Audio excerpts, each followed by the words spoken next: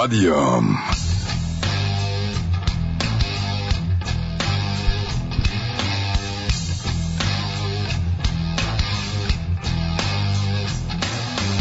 Девять часов 4 минуты, четверг, 28 мая.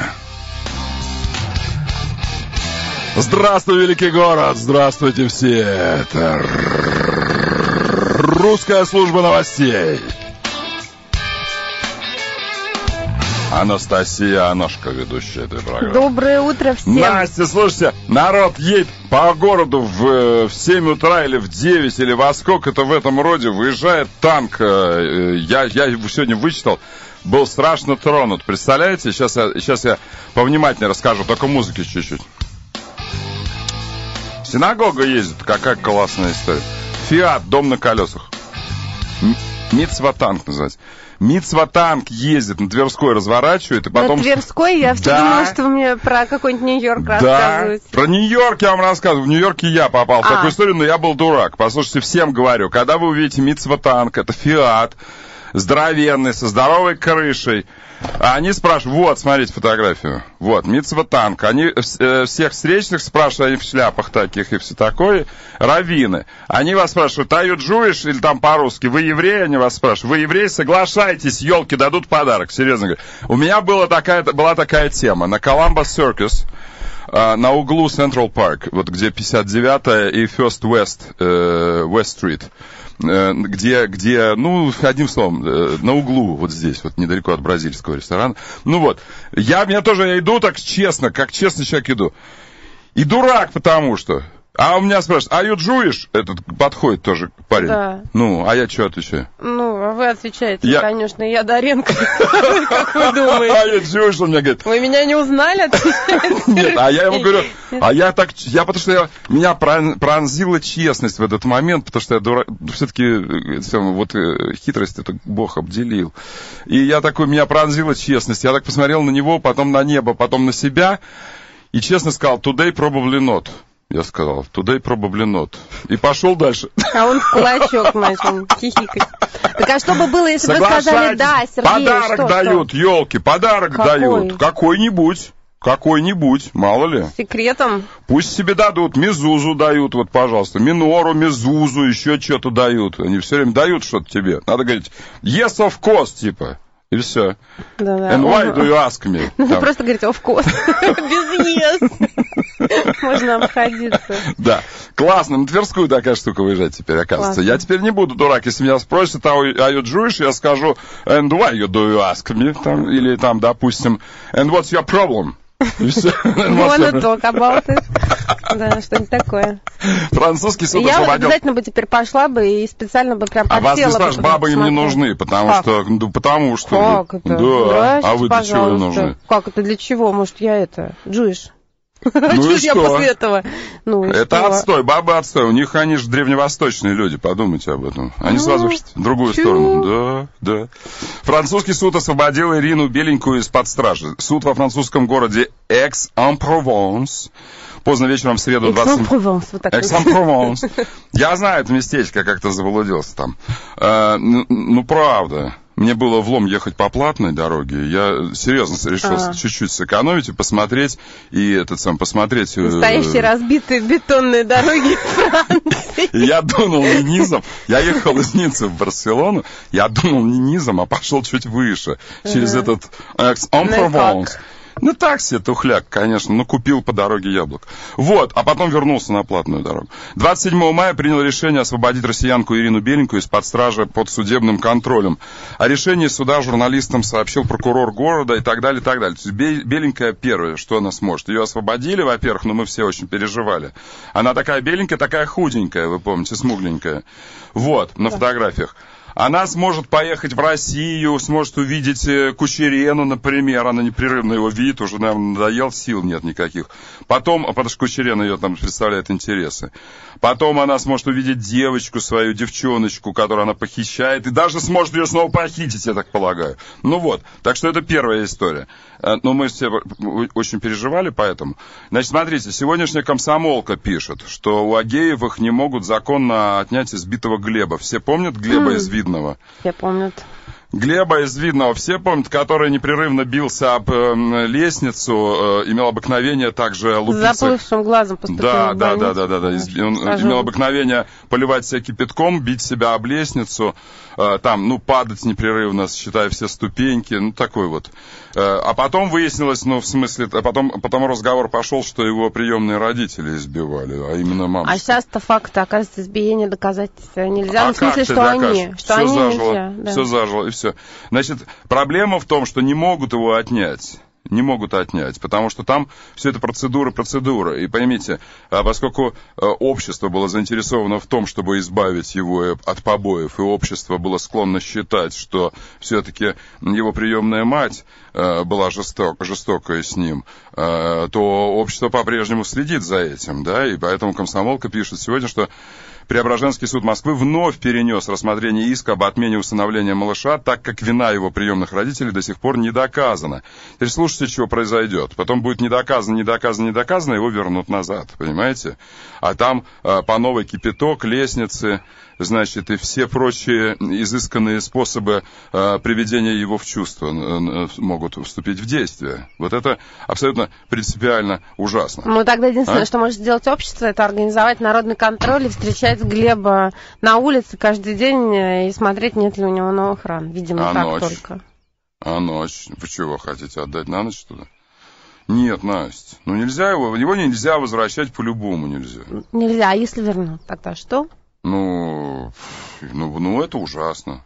Потому что, тогда... тогда надо, я говорю, только единственное, что можно сделать, вера в добро какая должна быть у день. нас. Нет, какое состояние? Мы вчера только обсуждали, что за убийство 8-летней давности даже никого там, скорее всего, и вообще даже не арестуют. Хорошо, юриста хочу спросить опять, как вчера, правда. 788-107-0. Позвоните, пожалуйста, юрист, скажите, что есть вероятность, что его просто вернут назад и все? 788-107-0, если вы юрист. 788-107-0. Что есть вероятность, что его просто вернут? 788-107-0. Позвоните нам, расскажите, пожалуйста. Не докажут, и тогда что? Какие есть основания его отобрать? Алло, здравствуйте. Алло, здравствуйте. Вы юрист? Я бывший юрист, но я не по этому поводу. Жалко, видите, как случилось. Это обескураживает до какой-то степени. Алло, здравствуйте, как вас зовут? Алло, здравствуйте. Да, вы юрист. Да, меня зовут Антон. Скажите, так что же могут вернуть и все? Вернуть могут. Знаете, у меня есть просто по поводу этого, когда я первый раз увидел сюжет по этому вопросу, был, конечно, немножко, как все, наверное, шокированы. Да. Но потом у меня знакомый работает в больнице, куда привозили этого мальчика. Да. И говорит она, что не те повреждения были на нем, когда его показывали по телевизору. Совершенно. Да. То есть что, вы думаете, его в больнице чуток поблили кипятком для красоты, что ли? Я не знаю, но хирурги, которые его встречали, там были, небольшие ожоги, и больше такого, то, что показывали, что у ребенка все лицо там, грубо говоря, там... Так это же, я сейчас вам объясню, потом болячки выходят. Попробуйте для смеха налить себе на коленку кипятку, и, кстати, сначала ничего, потом через 10 минут покраснеет сильно и так далее. Если встать под холодную воду, держать ногу под холодной водой, вообще может только через 2 часа, а потом к вечеру облезет. Не обязательно сразу видно. Это все прекрасно, но сейчас на ребенка видели фотографию, он сейчас остался без следов вообще, то есть на нем нет повреждений. Так зажило, конечно, и на собаке заживает, но из этого не следует, и так и на нас с вами заживет. Это... Нет, из этого не следует. Вы думаете, обязательно нужно, чтобы шрамы остались какие-то? Антон справедливо указывает на то, что кому-то из его знакомых медиков показалось, что впоследствии показанные фотографии были более ужасными, чем в момент поступления в больницу. Это легко может быть. Я посоветую Антону взять, нарочно опрокинуть на себя чайник кипятку. Он обнаружит, что настоящие повреждения только завтра будут. А сегодня, пожалуйста, и будет очень хорошо все, и мило, так покраснеет кожа. А уже когда она с трупьями, она начинает отваливаться, а потом корками покрываться, это только завтра. Естественно, и понятное дело, что сегодня она будет просто розовая, будто он поросеночек. И очень даже милая. Понимаете? Значит, послушайте, надо еще принять звонок, мне нужен юрист по-настоящему. Алло, здравствуйте. Не случилось вам стать юристом в какой-то момент, да, и бывает такое все с людьми. 788-107-0, если вы юрист. Видите, как люди устыдились, не будучи юристами, устыдились, и у меня обрубилось сразу 5 звонков. Алло, здравствуйте, в смысле, они поняли, что я буду только с юристом говорить. Алло, здравствуйте. Алло, здравствуйте. Нет, это халтурит мой телефонец. Правда? У меня обваливаются все линии. Послушайте, я сейчас на ваших изумленных глазах попробую... Вот еще один звонок попробую принять. Если уж получится, так получится. Алло, здравствуйте. Да, алло. Алло. Вот. Здравствуйте. Вы юрист? Алло. Ну, не настолько юрист, нет, не настолько. Слушайте, знаете, чего мы сделаем? Давайте мы разлучимся на минуту. Сейчас мы анонсы какие-то пустим, всякое такое. Я перезагружу эту телефонную машину, которая, может быть, и починится от этого. Русская служба новостей. Реклама. Mazda объявляет месяц небывалых условий. Mazda 6 от 667 тысяч рублей. Лучше не бывает. Только с 15 мая по 15 июня в салонах официальных дилеров. Количество автомобилей ограничено. Подробности на mazda.ru. Начинается лето. Хорошо. Но пожароопасно. Будьте осторожны с огнем в лесу. Мелкая оплошность может стать причиной крупных пожаров и человеческих жертв. Правила пожарной безопасности в лесу очень просты. Правило номер 6. Никогда не полите траву.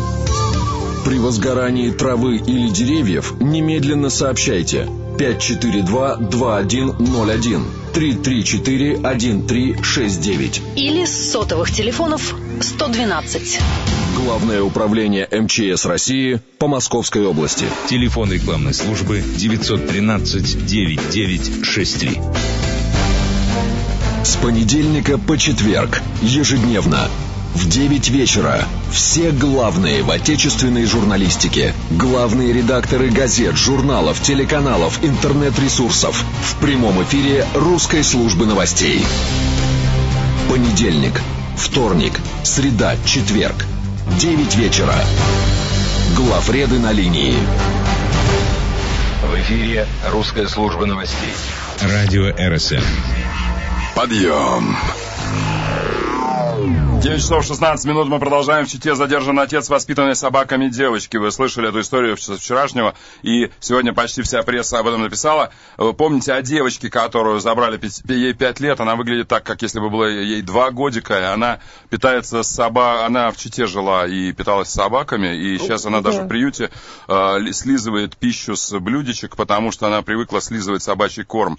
Ее воспитали собаки. Вот, ну там, значит, этого папу прибрали теперь, но отпустили после допроса. Он сказал, что взял ребенка на воспитание по просьбе матери супруги. То есть матерь супруги это кто? Теща, то есть. Да. А мать девочки говорит, что отец украл у нее ребенка. Тем не менее, она, кто там крал, у кого непонятно, но ребенок ни разу за 5 лет не выходил на улицу, и всю свою жизнь ее держали на полу рядом с собачками и кошками. Вот. А она теперь лижет все, что увидит вкусненькое, она слизывает, такая девочка. Говорят, сейчас вот пошли сообщения, что будто бы нормально все будет. То есть она догонит в развитии сверстников. Догонит она сверстников. К 70 годам уже будет совершеннейшим образом похожа на сверстников. Не отличить. Будет. А к 80 вообще не подкопайся. Она абсолютно догонит сверстников, потому что сверстники догонят ее к 80. Я думаю, понимаете? Потому что сверстники к 80 догонят ее, и как раз они сравняются примерно. Так, хорошо, поехали. Еще один случай не бесспорный. Послушайте, только вы не думайте, что я верстаю все это нарочито, неправда. Просто это все по детям. Русские блогеры начали кампанию за отправку 6-летней Александры Зарубиной к ее приемной семье в Португалию. История девочки попала в СМИ в середине мая, и мы о ней рассказывали вам, россиянка, гражданка России. Наталья Зарубина родила дочь в Португалии. Длительное время находилась на заработках.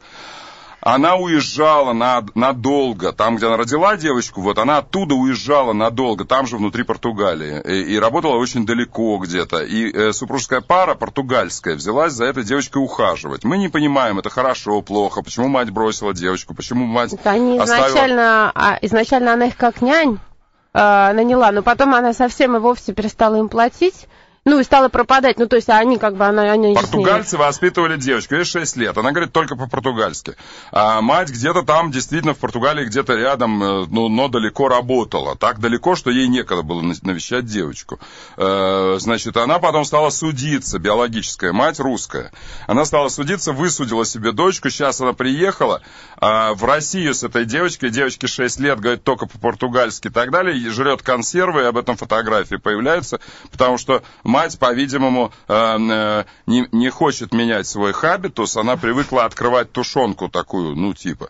Вот. 26 мая в блоге «Кроссовкин» появилась запись со ссылкой на сюжет программы НТВ, главный герой, в котором рассказывалась эта история. И блогеры отметили, что мать в Португалии практически не видела ребенка, не стесняется бить сейчас девочку, бьет девочку перед телекамерами. То есть она считает, что бить девочку – это единственный правильный способ сделать. Ну, русского же языка не понимает, а мама по-португальски дура, плохо да, говорит. А мама плохо по-португальски. Да. А также выпивает и злоупотребляет алкоголем. И развернулось движение сейчас. Вернуть девочку обратно в Португалию. Вернуть ее от этой мамы.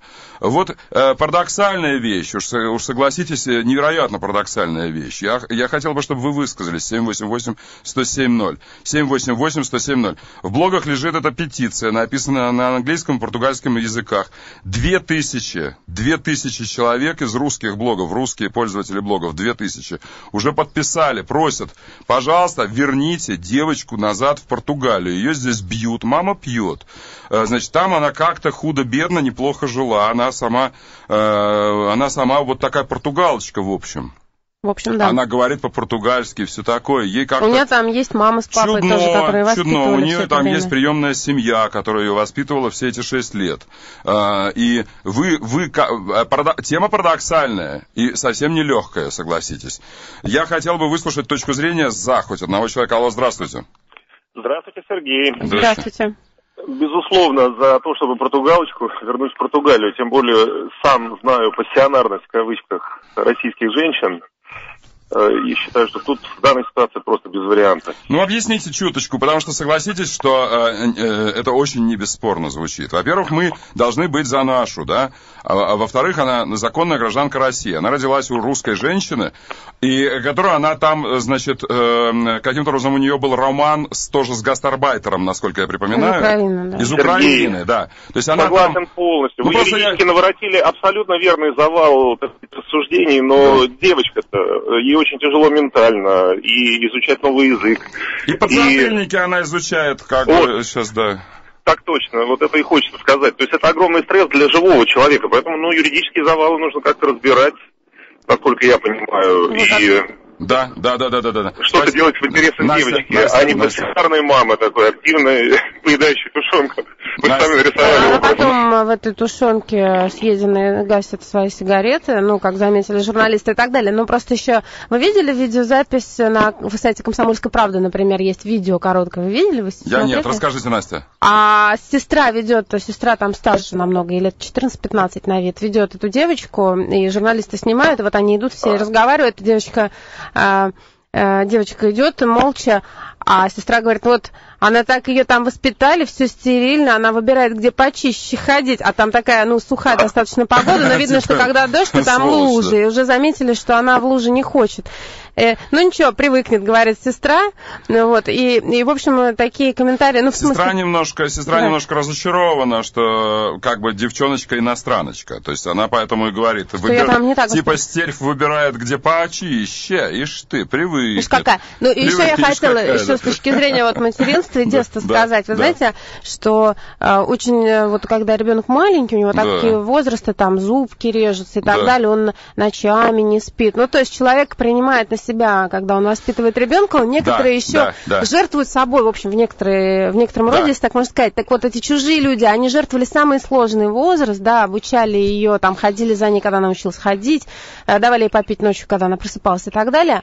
А в 6 лет уже человек более или менее то есть он более легкий, пригодный. Да, вы все еще на связи с нами? Алло? Сергей, вот, говоря, вы резюмируете, если действовать в интересах ребенка, не абстрактного государства, то, конечно, как нужно решить вопрос, гражданство ведь меняется, в конце концов, каким-то образом. Есть какие-то юридические процедуры. Понятно. Спасибо. Давайте выслушаем кого-то с противоположной точки зрения. С противоположной точки зрения. Я хочу выслушать кого-то с противоположной точки зрения. Послушайте, мы должны точно очертить ситуацию. Сейчас, с противоположной точкой зрения, пожалуйста, позвоните. Тот, кто считает, что нет, девочка русская и точка. И не надо это обсуждать.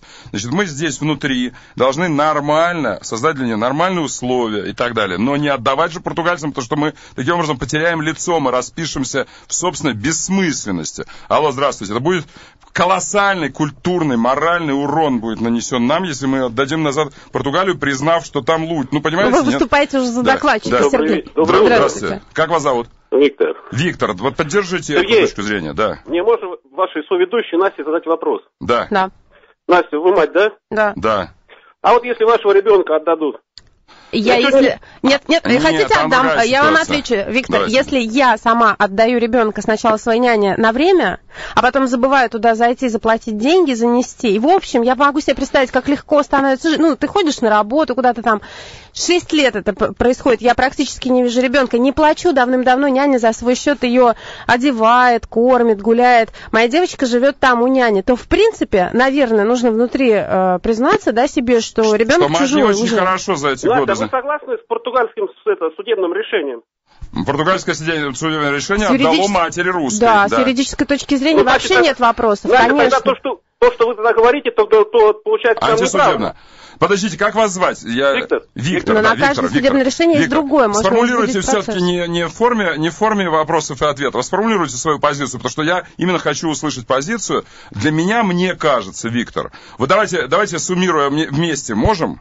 Ну, давайте попробуем. Допустите, да, смотрите. С одной стороны, есть русская гражданка и русская девочка. Она там с украинцем, у нее роман был и так далее. Значит, это мы должны ее защищать всеми силами. С другой стороны, извините, не хочу обидеть именно эту женщину, но не могу не подумать про себя, что, может быть, гастарбайтерша приблудила ребенка, подкинула каким-то людям, платить не платила. Извините, Может быть, такое, может быть. Но теперь мы все равно должны быть за русскую женщину и за русскую девочку. Мы обязаны за нее быть. Потому что если мы сейчас распишемся, что у нас хуже, чем там, извините, у нас моральный урон нам будет нанесен. Мне, Виктору. Понимаете? Правильно, Виктор? Я с вами здесь согласен абсолютно. Ну, правильно. Ну, вот я об этом толкую. Сергей. Да. Извините. Но мы же не знаем до конца. Вот то, что там показывают, допустим, журналисты, да. в общем, вы вот в глубинку ездите. Допустим, как живут там люди, вы тоже прекрасно знаете. Да. Понимаете? По-всякому живут. Да. Можно здесь камерой взять то, что нужно, понимаете? Все это, как сказать, сделать и потом показать. Ну, понятно, но в вашем доме вы не найдете женщину, которая дает тумаков девчонке, кормит ее говяжьей тушенкой, и потом там бычки гасит. В вашем квартире этого не найдет ни один журналюга, понимаете? Ну, так ведь, Виктор. Извините, просто 26 минут, я из-за этого. Давайте, хотите, продолжим этот разговор? Спасибо. Хотите, продолжим этот разговор? Если так, это горячо. Давайте продолжим этот разговор, потому что принципиально непонятно, чего делать. Мне очевидно, что отдать значит потерять лицо. Нам, как обществу, потерять лицо. Если взглянуть на вопрос наднационально, просто вот есть семья, есть мать, которая отдает ребенка в семью. Да я не могу смотреть наднационально, потому что, мы же все люди. Это только кажется. 9:27, поехали дальше. Русская служба новостей. Русская служба новостей. Русская служба новостей. Реклама. Страховая компания. Контакт страхование. Страховая программа «Отличное авто, отличная каска». Тариф от 3%. Выплаты до 30 тысяч без справок. Если цена машины от 700 тысяч и стаж от 4 лет. ЗАО «Контакт страхования». Подробности 276 09 96. Ученые давно ищут способы исцеления человека без лекарств. Многолетние исследования привели к созданию аппарата квантовой терапии «Руслан». Руслан специально создан, чтобы вы лечились дома. Он применяется при болезнях сердца, легких, сосудов, лор-заболеваниях, суставов, остеохондрозе, радикулите, псориазе, простатитах. Помогает снизить угрозу образования тромба и, как следствие, инсульта. Поможет избежать оперативного вмешательства при варикозном расширении вен. Имеются противопоказания. Проконсультируйтесь со специалистом. По вопросам приобретения Руслана обращайтесь на завод-изготовитель в Зеленограде по телефону 225 54 34 225 54 34. ООО МТ ОГРН 109 774 6209 109. Телефон рекламной службы 913 9963. Русская служба новостей. Москва. 107.0 FM. Подъем. С Сергеем Доренко на РСМ. Обзор печати. Обзор печати. Одна минута осталась, потому что мы съели обзор печати обсуждением. Я всем обещаю, как только мы вернемся после новостей, мы вновь продолжим обсуждать эту португалочку 6-летнюю, которая русская португалочка. Ладно? Настя, давайте. Милицейские начальники будут отчитываться о своих доходах и искать поручителей. Но про поручителей мы уже слышали, а про доходы это новое. Доходы, правда, будут не публичные, а только руководство МВД. Об этом читайте в российской газете.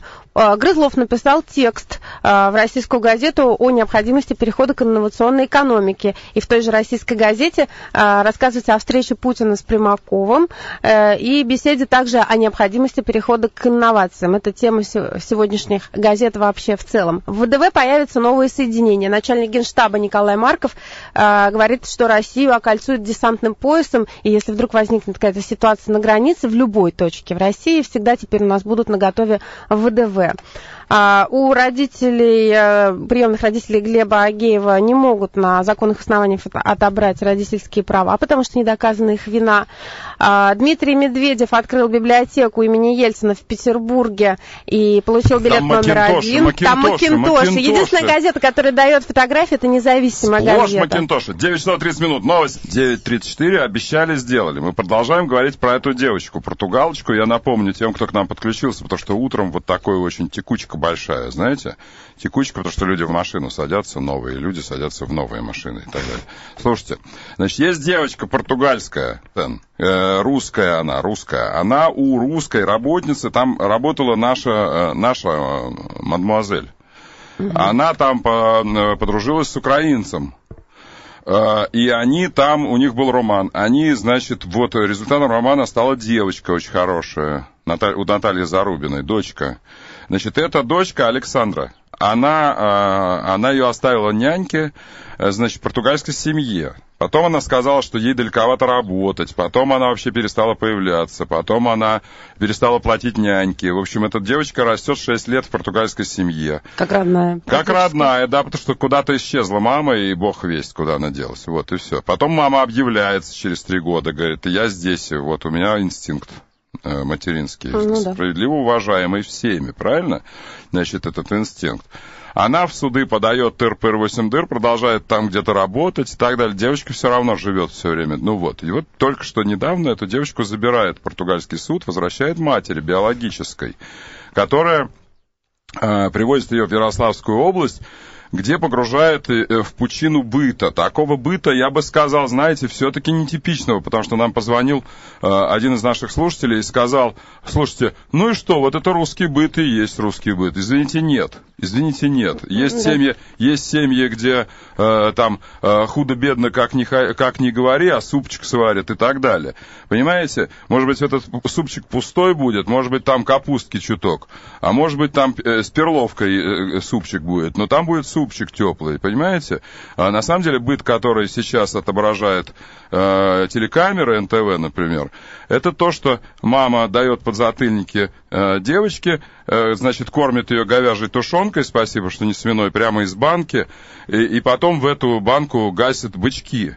И это, ну, в смысле, это не... Выпивают водку из бутылки прямо перед камерами. Перед камерами хлещет, да, из бутылки водку. Я хочу вам сказать, что это никак не характеризует русский быт. Уж позвольте мне здесь сообщить вам, что я был в очень разных местах в России, и все-таки женщины русские, я не говорю про мужчин, потому что мужчины, правда, до скотоподобия доходят в пьянстве, но женщины русские, безусловно, поддерживают быт на высоте.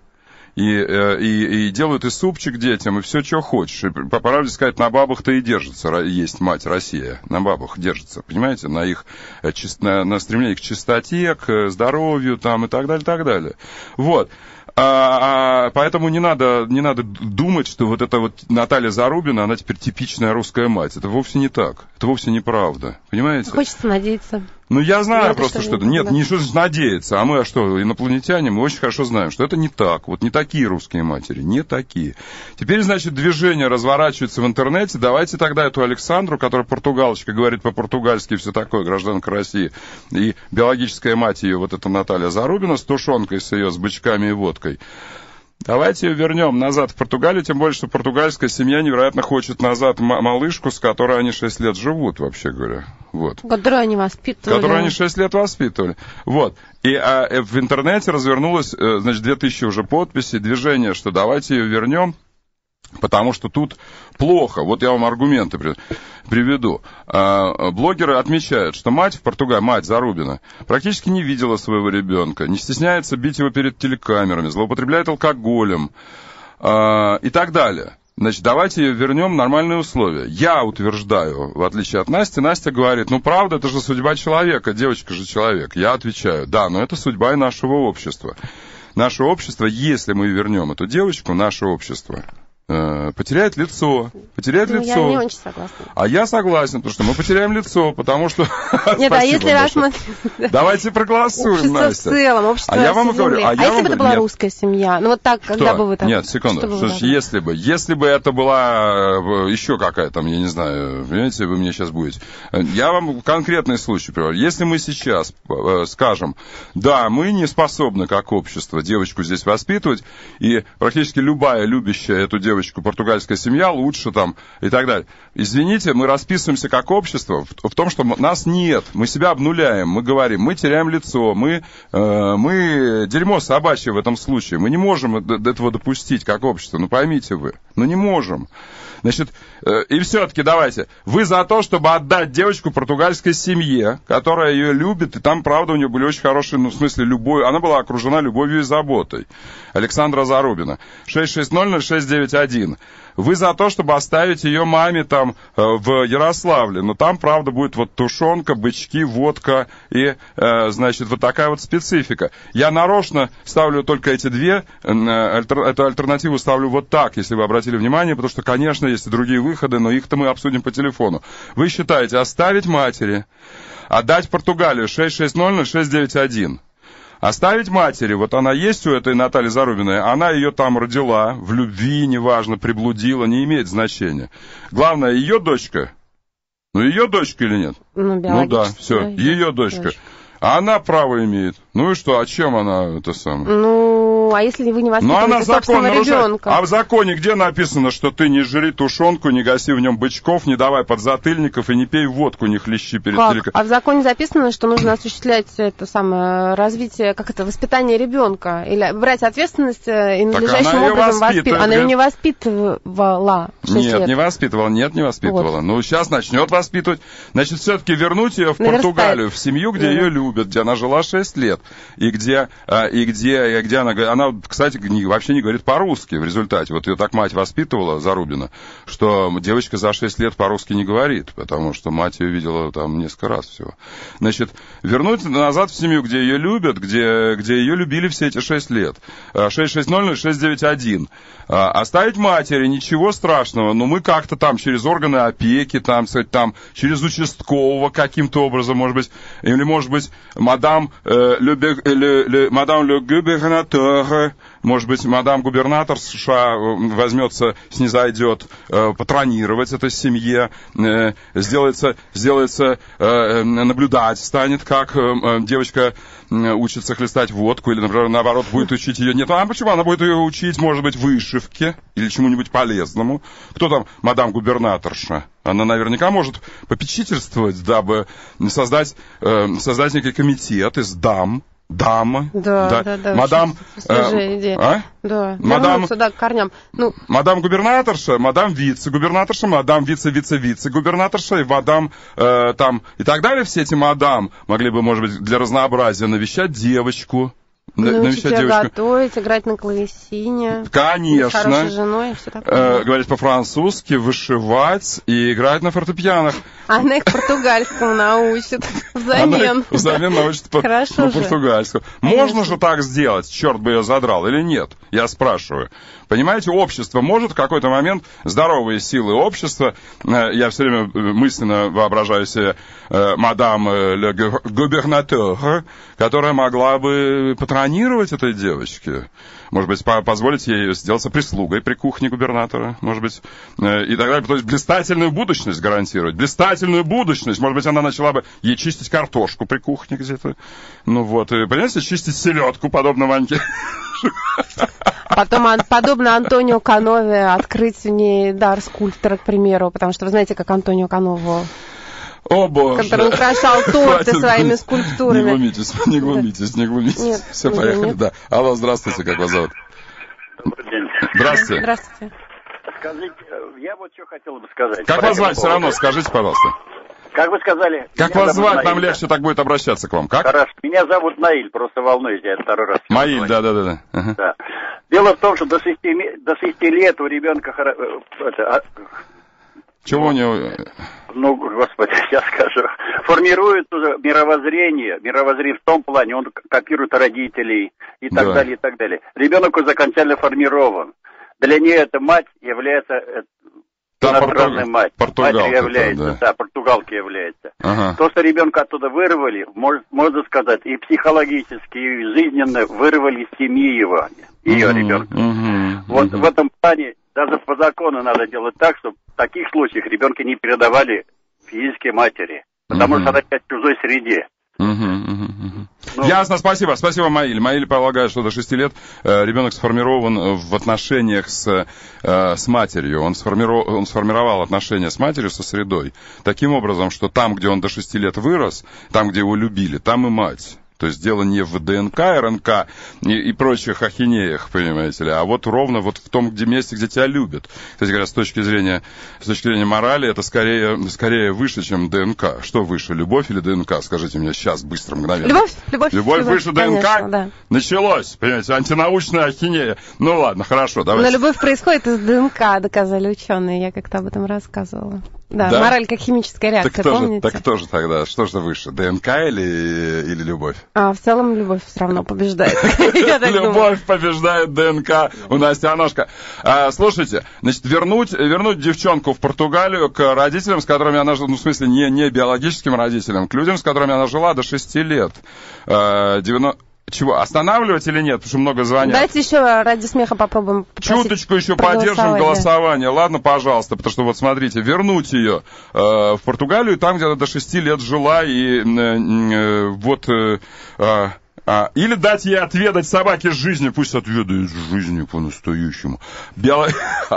Ну а что она в 6 лет, понимаешь? Сестра, правильно, 14-летняя говорит, сестра в сюжете говорит, это на комсомолке лежит на сайте, сестра ее ведет, 14-летняя, что ли, да? Ну, сколько тогда там? И она так говорит, так недружелюбно про эту 6-летнюю португалочку, она так недружелюбно говорит, ишь, говорит, почище где выбирает, ничего, говорит, привыкнет. Да, ее там воспитали в стерильности, а другая девочка рядом идет, уж не знаю кто, она говорит, да, я заметила. Я заметила. Такой диалог, да. Ну ничего, говорит, привыкнет, папа трется тут, нормально все. А то, говорит, почище где выбирает. Вот, говорит же, да чего ж, говорит, довели-то португальцы, говорит, вот все-таки до какого скотства довели-то.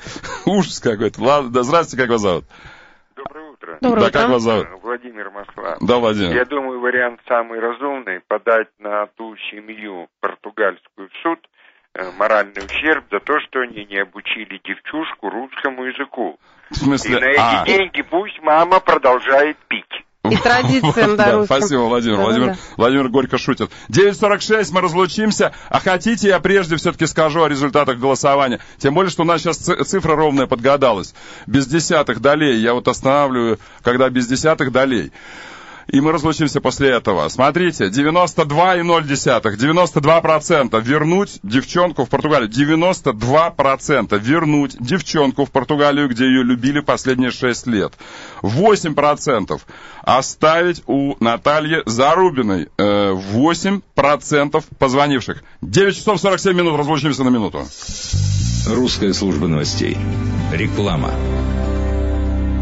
Mazda объявляет месяц небывалых условий. Mazda 6 от 667 тысяч рублей. Лучше не бывает. Только с 15 мая по 15 июня в салонах официальных дилеров. Количество автомобилей ограничено. Подробности на mazda.ru. Радио Монте-Карло представляет Москва, 30 мая, 12:00. Центральный московский ипподром. Скачки. Гран-при. Радио Монте-Карло. Заказ билетов по телефону 730-730-0 и на сайте кассир.ру. Телефон рекламной службы 913-9963. Расследование с Жанной Ажиминой. Милицейские будни, статистика за неделю, уроки безопасности, ценные советы, как вести себя в той или иной правовой ситуации, рассказы о знаменитых преступниках и великих следователях. Расследование с Жанной Ажиминой. На РСН по субботам в 5 вечера. Моя милиция меня бережет. В эфире русская служба новостей. Радио РСН. Подъем. Про Христенко. Значит, слушайте, я считаю эту тему закрытой пока, если позволите, предварительно. Предварительно, потому что мы продолжаем следить за Сашенькиной судьбой. Алессандра Зарубина, наверное, как она будет по-португальски. Вот, правда, Зарубина. Да вам лучше знать. Вот, ну, смотрите, мы продолжаем следить за судьбой Саши Зарубиной, и я думаю, что ей обещана блистательная будущность теперь, когда мы обратились к мадам губернаторше и так далее, они все подключатся, они там счастливым образом решат ее судьбу, определив ее, может быть, при кухне, может быть, где-нибудь, может быть, она будет мести полы, а затем сделается Золушкой, и всякое такое произойдет, и сын губернатора на ней женится, наконец она воцарится во дворце каком-нибудь, понимаете? Ну, и она может сделаться космонавткой в России, например, в Португалии хрен сделаешься космонавткой, понимаете? У них нет космической программы. Дальше. Она может сделаться танцовщицей танца живота, например, роскошным образом выступить где-нибудь в барах Хургады. И там очень хорошие русские девушки выступают. В Португалии тогда тоже можно. Нет, португалок редко встретишь танцующими в барах Хургады, а наши танцуют в барах Хургады, и хохлушки танцуют и так далее. То есть у нее блистательная будущность, я считаю. Здесь и нужно только подключиться к решению этого вопроса, и все. Я про Христенко хотел вам 2 слова. Позвольте мне сменить тему, я вижу, все звонят. Я все, Христенко хороший, потому что, значит, Медведев велел заткнуться, как вы помните, очень интеллигентно. Он сказал... поумерить язык. Да. Понимаете? То есть языки. У Христенко нашелся только один язык, он не мог поумерить языки. Но он очень смешно и трогательно, и потрясающе, что Виктор Христенко рассказал всем о том, что он... Но он отказался от сверхоптимистичных прогнозов, Сергей. То есть после того, как Медведев сказал, не могли бы вы, джентльмены, заткнуться, то есть он сказал, поумерить языки в своих прогнозах. Я уже сейчас сомневаюсь, может, единственное. Христенко верноподданнически доложил, что он заткнулся. Вот что мне нравится. Он верноподданнически, он сообщил, он говорит, позвольте, говорит, мне сообщить высочайшим повелением было велено заткнуть язык в одно место, так я это сделал, но он не понял, он недопонял вот в чем. Надо было просто молчать, не надо всем рассказывать, что ты заткнулся, потому что получается, что не заткнулся. Да, нет, так вот он еще и извинился за предыдущее свое высказывание. Вы видели цитату? Хотите, я вам зачитаю? Мне страшно. Я недавно провел провокационный эксперимент. Так. И высказал провокационно-оптимистический прогноз падения промышленного производства на 2009 год 6-8%. Просто, чтобы посмотреть на реакцию. Реакция была бурной от меня, и это меня пугает. Невозможно, когда одну ситуацию разные прогнозисты, в кавычках, консультационные структуры описывают белым и черным, заявил вчера Виктор Христенко. Вот смотрите, значит, это Христенко в цитате, который буквально говорит следующее, что он провокационный. Ну, по сути, да? То есть... Но он дал черный прогноз. Это можно рассказать теперь самому Христенко? Он же не понял, я думаю, он не специалист в теории коммуникаций. Смотрите, что он сказал. Я дал провокационно-оптимистический прогноз падения 6-8. То есть он сейчас заявил, не верьте тем, кто говорит 6-8. Это провокация, ложь и это грязь. То есть надо умножить 6-8 на что-то, сказал Христенко. То есть вот ровно старай. Вот понимаете, это бывает с крестьянами. Я сейчас не говорю, не можно без относительно, без личностей. Да. Это бывает с крестьянами. Крестьяне иногда любят быть хитрыми. Когда они хитрят, но это очень по-детски выглядит. И, значит, Христенко хочет быть... Иногда не знаешь, как реагировать даже. Нет, Христенко хочет быть верноподданническим, преданным. И он в своей преданности сделал опять новый прогноз черный. Как-то негадко звучит с моей стороны. И это обнаруживает любой внимательный... Значит, Христенко, стараясь сейчас сделаться верноподданническим, сказал, я недавно провокационно сказал, что падение будет 6-8... За год, я так полагаю. Так вы мне не верьте, это грязь, так, это такая грязь, это такая грязь. Все заметили, естественно, все же записано у всех, все заметили, что в Магнитогорске он как раз прогнозировал не 6-8, а 4,5-6%. И все еще этому удивляются. А он говорит, 6-8 это грязно-оптимистический прогноз, которому не следует верить ни за что, но теперь, когда августейше запрещено делать прогнозы, и можно я заткнусь. Но если бы ты сразу бы молчал, то было бы лучше, в смысле, я думаю. Но он же не знал, что нельзя. Нет, он решил, что к молчанию нужна преамбула. То есть перед тем, как замолчать, нужно сказать что-нибудь такое, чтобы все обгадить в результате. И так ему удалось. Будем ждать Ему это удалось. Итак, поехали дальше. Он молчит, но он предпочитает об этом рассказывать самым сокрушительным образом. Двигаемся. Русская служба новостей. Русская служба новостей. Русская служба новостей. Реклама. Если у вас болит спина и суставы, остеохондроз, радикулит, артроз, то вы решите эти и многие другие проблемы опорно-двигательного аппарата, пройдя процедуру криоблокада. Криоблокада возвращает молодость и здоровье позвоночнику и суставам даже при самых сложных и безнадежных патологиях. Криоблокада – революционный прорыв в ортопедии. Доступные цены, максимальные результаты. Звоните и записывайтесь на процедуру криоблокада по телефону 787-0303. 787-0303. Посоветуйтесь с врачом. Телефон рекламной службы 913-9963. Цель театра во все времена — держать зеркало перед природой, показывать доблесть ее истинное лицо и ее истинное лицо низости, и каждому веку истории его неприкрашенный облик. Александр Минкин.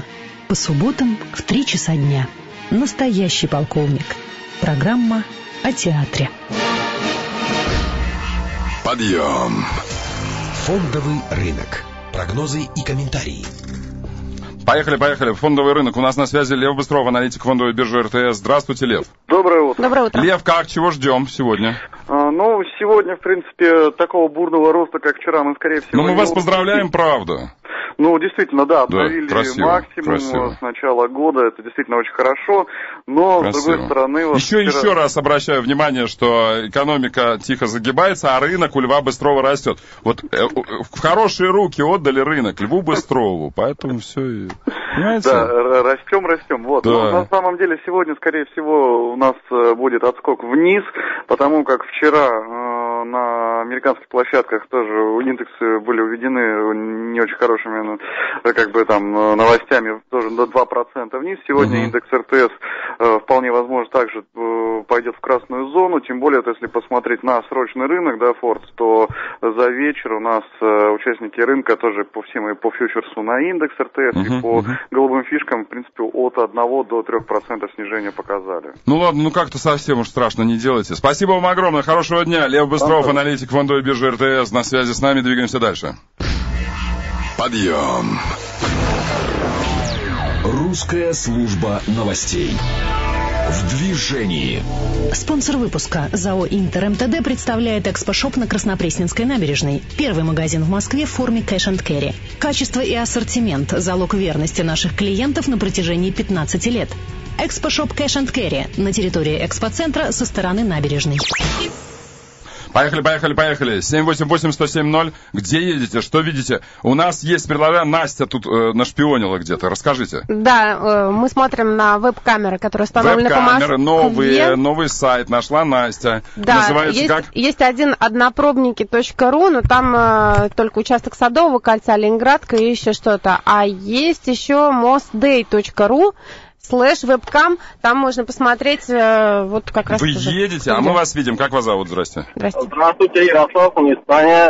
Энтузиастов от МКАДа и центр вообще мертвые. Стоит, да? А есть объезды, что там случилось? Ничего не случилось? Это обычно? Ничего не случилось, там, как обычно. Как обычно, держитесь, спасибо. Шоссе энтузиастов стоит намертво, говорит нам наш слушатель. 788-107-0. Где едете, что видите? 788-107-0. Настя нашла... Садовое кольцо от Курской до Павелецкой пустое, а Ленинградка стоит в центре. Вот то, что видно сейчас на камере. На каком сайте? На mostday.ru и на однопробочнике.ру. Однопробочники или однопробники? Однопробочники. Алло, здравствуйте. Алло. Добрый день. Да, Анатолий, полчаса назад стояла полностью глухо Бескудниковский бульвар и Дубнинская. Выезд на Дмитровку. Ясно, спасибо большое. Бескудниковский и Дмитровская. Выезд на Дмитровскую глухо полчаса назад стояла. Двигаемся дальше. 9 часов 57, почти 58 минут. К спорту пошли.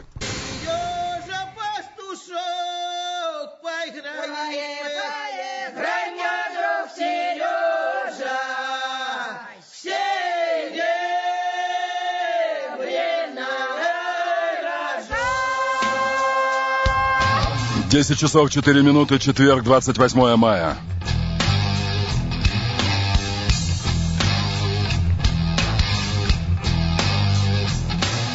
Здравствуй, великий город! Здравствуйте все! Это русская служба новостей.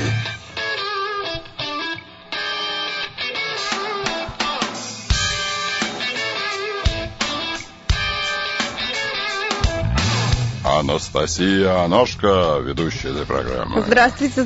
Построже. Здравствуйте. Ну что? Вот так. Слушайте, в Туве-то чего случилось? Сейчас это в пиар... Есть пиар-преломление всего, я сейчас объясню. И в пиар-преломлении Нарусова сняла все руководство Тувы, которое вдобавок... Сейчас объясню все подряд. Сейчас, секунду.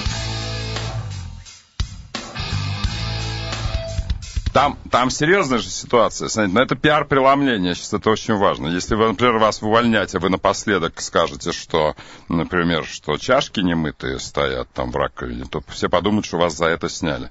Очень смешная ситуация. Тувинский спикер ушел в отставку. Василий Оюн добровольно ушел в отставку, но его там загрызли по-настоящему. А он такой там известный, активный властолюбец. Да, а его загрызли его за все, но последнее за все подряд. Еще позавчера он партбилет на стол положил. Да, нет, слушайте, а его загрызли за все вообще. Ну, поскольку последнее, что он делал, это ругал Нарусову, которая, будучи сенатором, не удосуживалась, по его мнению, посещать республику, а по ее мнению не обязана ездить по всяким деревням. Да, в каждой деревне. Значит, последнее, что запомнилось, это что Оюн, которого загрызли в результате, сказал про Нарусову плохое, и мгновенно чирик его нет. Вот владычество, вот. Все, владычество морская теперь Нарусова, правда же? В этом смысле. Получается, что так. Кто вякнет против Нарусовой, каранты сразу. Понимаете? Но еще одна вещь, публикация в другой совершенно газете. Сегодня несколько из Тувы публикаций. Неожиданно совершенно также в новых известиях публикация, которая говорит, чем характерен этот регион. Смотрите, например, просто читайте, смотрите. В то же время, если к 1990 году случаев сифилиса в России было только 3 на 100 тысяч человек, то в советское время советские люди не были сифилитиками, обратите внимание. Значит, дальше. В СССР заставляли принудительно лечить подобные инфекции.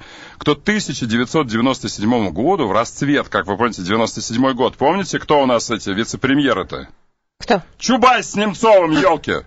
Что, не помните? У меня все путается. В 90-е годы я помню фамилии, но я не помню, кто когда был. Их было столько. Вот, посмотрите на меня. Посмотрите, видите эти вены? Сколько крови потерял, чтобы их исторгнуть, изрыгнуть из лона, ну вот, и так далее. Значит, в 97 году количество зараженных сифилисом, пожалуйста, вот результат их деятельности, я думаю, косвенный, конечно, 297 человек на 100 тысяч. При Советском Союзе 3 человека было. Понимаете?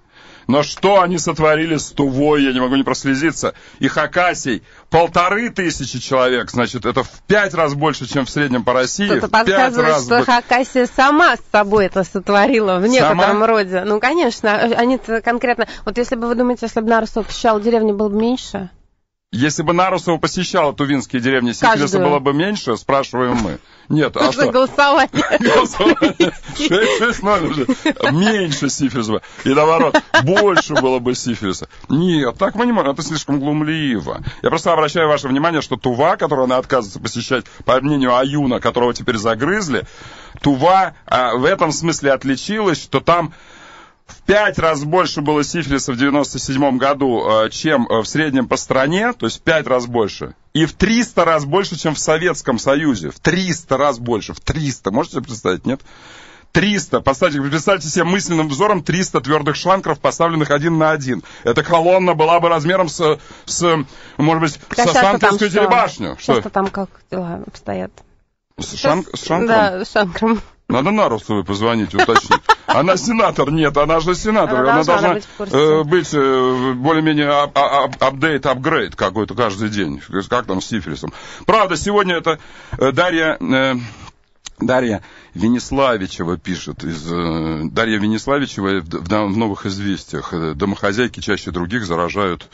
Так и называется статья. Домохозяйки в основном славятся этим. Не сенаторы, нет. Вот, слушайте сюда. Чего вы? Домохозяйка, стервь. Я поняла, да. Вот в чем дело. Но это сегодня идут публикации. Извините, я просто открываю прессу, и, будучи человеком наивным, я читаю все подряд. Как пылесос. Я пылесосю, сю эту прессу с 7 до 9. Потом вываливаю весь бачок, этот, который вот мешок, который в пылесосе, на ваши головы. А что вы хотите? Вы рассчитывали на что-то другое? Хорошо. Значит, еще. Государству предложили связь с населением. Пиар-специалисты считают недостаточно эффективной информполитику. Государство предлагает разработать четкую коммуникативную стратегию освещения действий власти по преодолению кризиса. Пиарщики собрались в Дни пиар в Москве 2009. На мой взгляд, очень точную вещь сказали, что коммуникативная есть постоянная ошибка и пропасть между действиями государства и действиями населения. Несмотря на все блоги, к сожалению, да, нет некой подготовленности решений, нет некой простилки такой, нет очевидности в решениях, они выглядят как спонтанные и, может быть, могут трактоваться в минус, да, если они не подготовлены. Например, смена губернатора должна предвосхищаться травлей губернатора, понимаете? О чем я говорю? Да. В пиар-сознании. То есть вы не можете сменить губернатора, который был хороший вчера, а потом шарах, он уже плохой. Непонятно почему. Например, Оюна этого загрызли в Туве, например. Непонятно, то ли за сифилис, то ли за Нарусову, то ли за обе вещи сразу. Мы не понимаем. Понимаете, в чем дело? Надо сначала объяснить, чем он плох, Оюн. То есть устроить травлю, какую-то травлю с улюлюканьем хотя бы 2-3 месяца. В результате чего он, зализывая раны, подобно бешеному ежику какому-нибудь, он, значит, прячется в норку и так далее. И там-то его и настигает меч правосудия. Уже тут прокурор обнаруживается какой-то и так далее. Какая логика должна быть? Пиар-логика. Пиар-логики никакой нет. Вот о чем говорят пиарщики, обращая внимание власти на то, что государство... Кажется, пиарщики ищут себе работу, нет? Конечно! Спасибо большое. Спасибо. Конечно. Указывают на проблемы. Сегодня информационная открытость государства явно недостаточна, и население страны с подозрением относится к реформам, заявил один из пиарщиков, не стану его пиарить. В условиях кризиса социальное напряжение неизбежно будет нарастать, но работа с собственным населением сводится к достаточно безличной и неизобретательной пропаганде, подчеркнул эксперт. В лучшем случае предпринимаются локальные информационные действия. Следует ли удивляться, что действия власти не находят поддержки? И так далее. Давайте скажем, что в кризис первые, кого гонят в шею из компании, это отдел пиар. Следующими за ними следует маркетинг. И они ропщут теперь. А пошли бы работать в следующую публикацию. Я хочу обратить внимание, что «Единая Россия» доложила о социальной сети. В штаб-квартире «Единой России» прошла презентация информационно-аналитической системы обращения граждан. Бабич, это депутат Госдумы, который курирует работу. То есть это пристроившийся... А кто написал статью, кстати? Эту в «Коммерсанте»? Да. Нет проблем.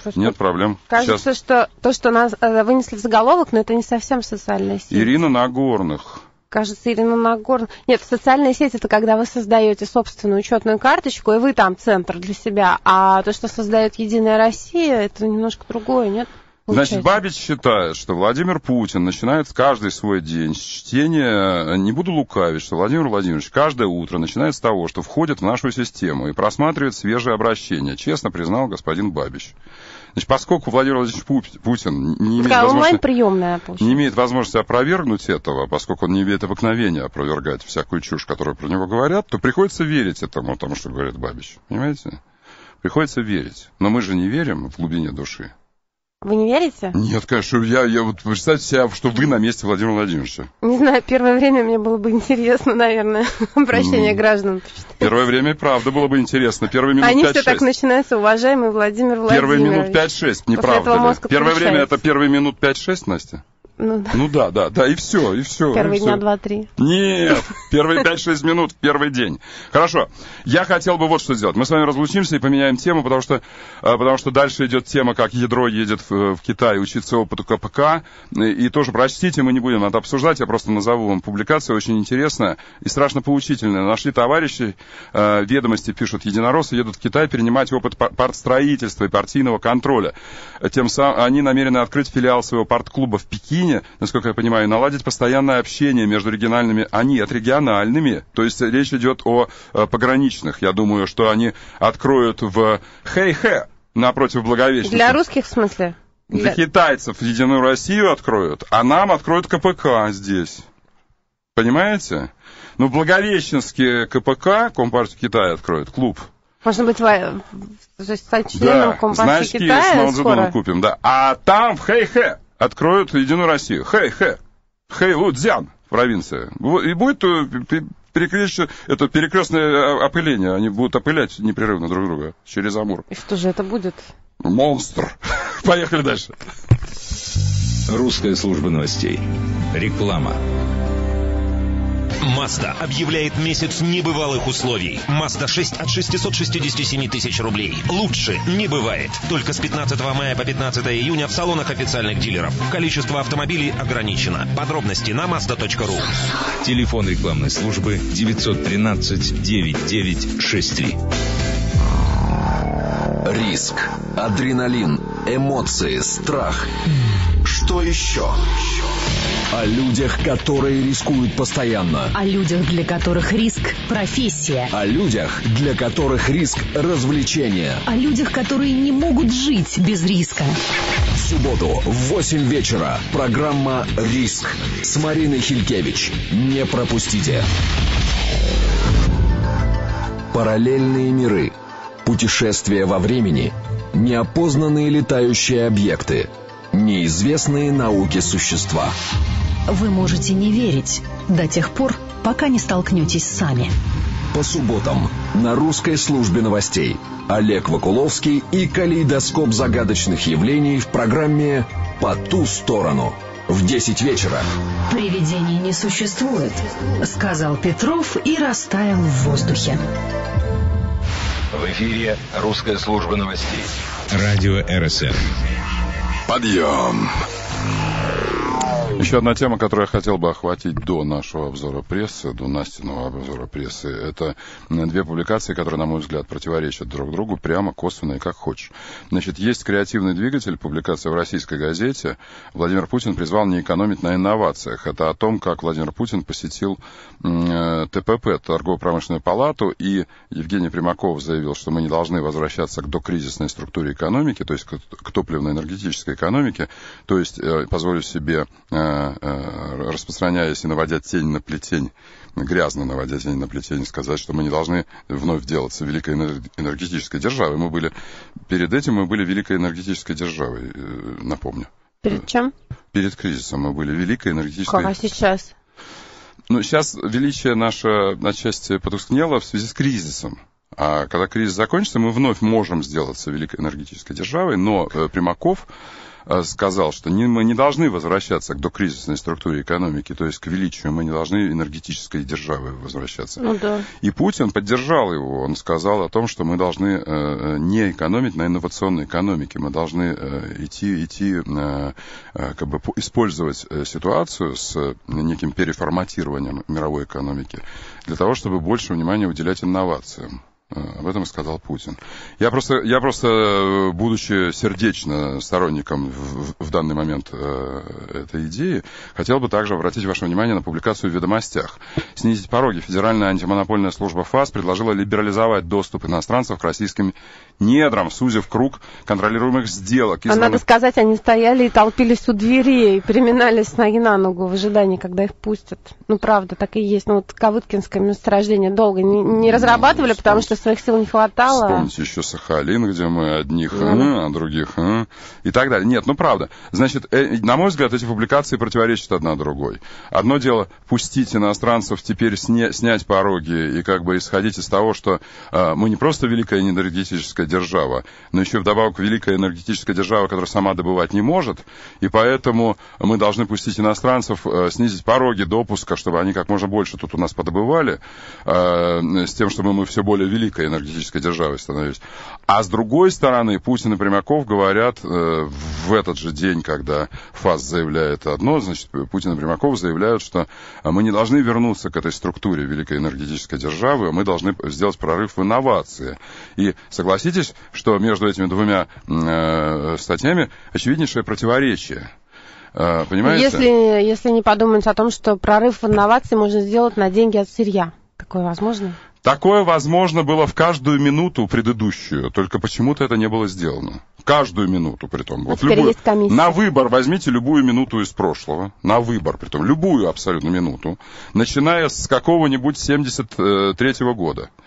Например, на выбор, любую минуту. Вот в любую минуту с 73-го года можно было это делать, например, да, там, когда вот, или 71-го, я уже теперь путаюсь, я точнее помню, когда вышел альбом «Револьвера», когда вышел «Machine Head», чем я помню точно, когда все-таки разразился нефтяной кризис, в 71-м или в 73-м. Ну вот, начиная с этого момента, можно было в любую минуту эти деньги тратить на прорыв. Только ни хрена никто не тратил на прорыв, понимаете, в чем петрушка? Так вот, и сейчас идет опять это обсуждение. 788-107-0. Мы сможем в этот раз каким-то образом пойти в прорыв, инновационный прорыв, или мы скорее вернемся к старой структуре экономики, вы думаете? Я хотел бы также спросить об этом. Извините, сейчас, секундочку, я закрыть приложение. Я сейчас, знаете, что я еще голосование хочу запустить. Секундочку, ладно, перезагружу только. Вот, что это? Мне казалось, стоп надо нажать, потом быстрое новое, и потом старт. Поехали. Значит, я просто спрашиваю вас, вот эти опасения, вербализованные, точно выраженные Примаковым, мы не должны вернуться к старой структуре экономики. И мы не вернемся к старой структуре экономики. Нет, не вернемся. 6600691. Мы построим новую экономику. Мы сумеем построить новую экономику, инновационную экономику. 6600692. Когда закончится кризис, утром после кризиса, на утро после кризиса, мы вернемся к старой структуре экономики, может быть, даже худшей по структуре. Потому что ФАС ставит вопрос о том, чтобы вывести из-под контроля со стороны государства инвестиции международных финансовых институтов в стратегические российские отрасли. То есть пустить иностранцев к недрам. Пустить иностранцев к недрам. Мы настолько великая энергетическая держава, что мы уже в своем величии, может быть, каком-то даже снобистском величии, может быть, в своем эпикурействе окончательном, мы уже даже и добывать ни хрена ничего не хотим. Мы просто хотим каким-то образом в шезлонге сесть, оттопырить мизинчик, а они пусть уже добывают. Потому что мы великие. С какой стати мы как великие должны работать, интересно? Пусть норвежцы работают. Они же не великие. Может быть, мы в это время будем, закусив язык, старательно паять что-нибудь? Нет, мы сядем в шезлонге, оттопырим мизинчик и сделаемся, мы должны насладиться моментом величия. А пусть они работают. У нас вон сколько, 17 миллионов квадратных километров. С какой статью мы должны работать при таком богатстве? Интересное дело. Это так дойдет еще до чего. Значит, смотрите, вы думаете, что все-таки мы сможем пойти в прорыв? Об этом ставит вопрос премьер Путин, об этом ставит вопрос Примаков. И они обсуждают это у себя там в ТПП на Ильинке 4. Да, сможем. 6600691. В то же время антимонопольная служба ставит вопрос о доступе, о более широком доступе иностранцев к русским недрам, потому что мы, к сожалению, у нас нет денег, во-первых, во-вторых, технологий нет, в-третьих, боюсь, что у нас нет ума, чести, достоинства, ну и всего остального. Да, то есть не хватает чуть-чуть где-то, и поэтому надо иностранцев пустить, говорит ФАС.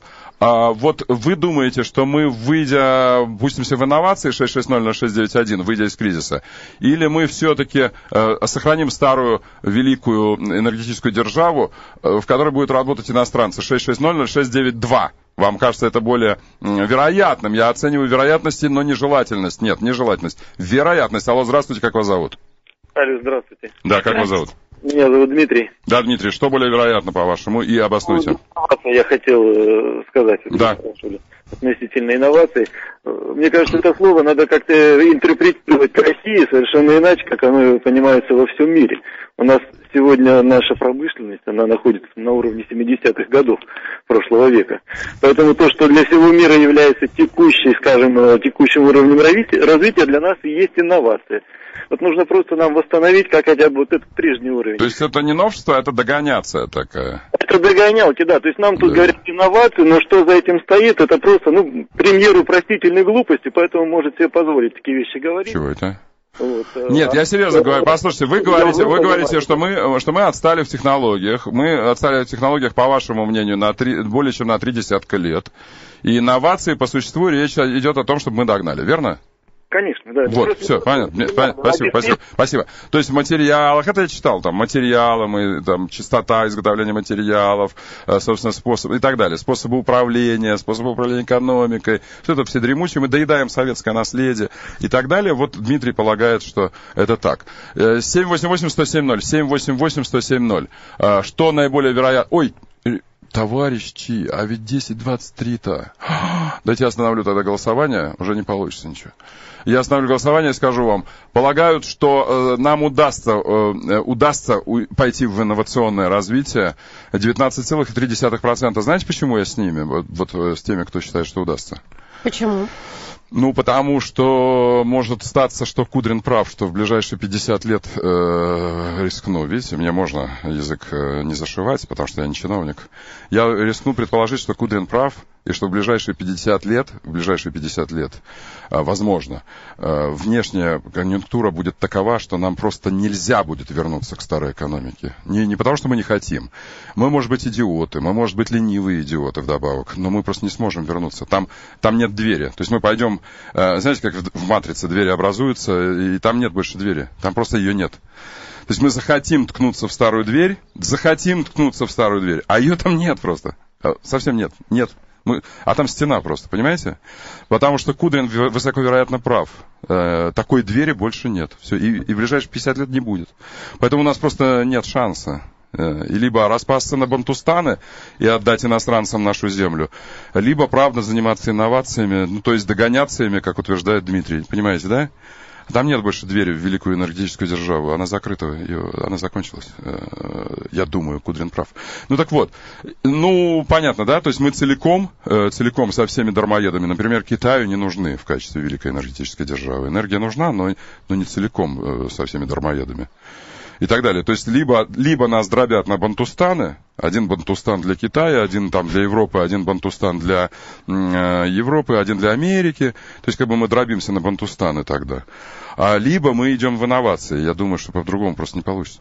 Значит, 19,3% мы идем в инновации, 80,7% полагают, что нет. Вернемся мы на то место, с которого и начали. Туда же и вернемся. 10 часов 25 минут.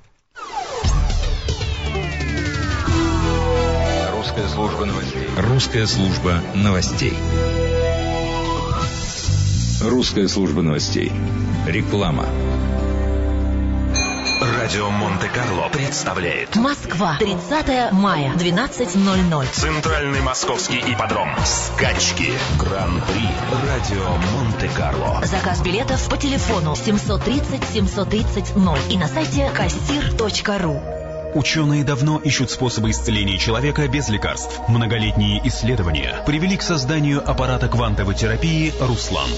«Руслан» специально создан, чтобы вы лечились дома. Он применяется при болезнях сердца, легких, сосудов, лор-заболеваниях, суставов, остеохондрозе, радикулите, псориазе, простатитах. Помогает снизить угрозу образования тромба и, как следствие, инсульта. Поможет избежать оперативного вмешательства при варикозном расширении вен. Имеются противопоказания. Проконсультируйтесь со специалистом. специалистом. По вопросам приобретения Руслана обращайтесь на завод-изготовитель в Зеленограде по телефону 225 54 34. 225 54 34. ООО МТ ОГРН 109 774 6209 109. Телефон рекламной службы 913 9963. Русская служба новостей. Москва. 107,0 FM. Подъем. С Сергеем Доренко на РСН. Обзор печати. Обзор печати с Анастасией Оношко, Настя. Милицейские начальники будут отчитываться о своих доходах. Но после новостей обсудим тоже. Они будут отчитываться только своему руководству, но при этом их и на работу будут принимать теперь только по специальным рекомендациям от заслуженных уважаемых сотрудников МВД. Такой приказ подписал Рашид Нургалиев. Об этом читайте в «Российской газете». МК рассказывает «Комсомольская правда», рассказывает про то, как сквоттеры заселяются в пустующие квартиры во время отсутствия хозяев, когда те на 2-3 недели уезжают отдохнуть. Настя Оношко, позвольте мне выступить вашим промоутером. Настя Оношко в пятницу в 2 часа ночи будет об этом рассказывать. 2 часа дня. 2 часа дня, извините. 2 часа дня. У Насти будет передача в 2 часа дня завтра, и она расскажет вам о сквоттерах, которые въезжают в ваши квартиры. Комсомолка описывает. Потом там прибираются, страшно интеллигентно пользуются вашими квартирами. Когда вы возвращаетесь с дач, ваши квартиры уже чистенькие, вылизаненькие, а сквоттеры уехали. Все. Да, очень приятно. Статья, смотрите «Комсомольскую правду».